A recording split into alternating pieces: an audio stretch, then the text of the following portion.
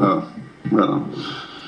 You brought up the fact that the behavioral health unit is a good thing and you're making some progress. I definitely think that the behavioral health unit is one of the better aspects of the Portland Police, but the reality of the situation is the behavioral health unit gets not even as much funding as parking enforcement in this town and traffic enforcement and other things. So obviously it's not that big of a priority. And I also think that something like the behavioral health unit should maybe be separated from the police and actually be a unit that doesn't involve police officers, and they might possibly have some, you know, community liaison people that work with you guys, but I don't necessarily think that the police need to be the ones dealing with mental crises in a lot of situations.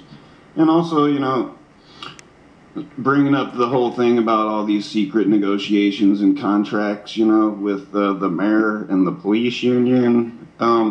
This mayor is a straight criminal, and he needs to, you know, be charged criminally for covering up with the Chief O'Day shooting and all that. He doesn't need to be working on any police contracts or anything else. He should actually resign as mayor and police commissioner immediately, just like Chief O'Day and all the other people that are being shuffled around and retiring all of a sudden.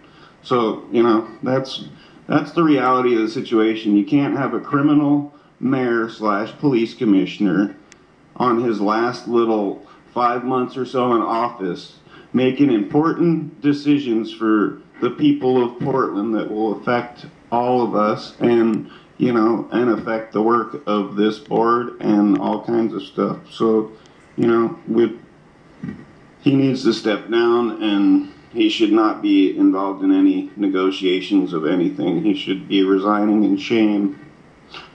And that's all I'll say for now. Thank you.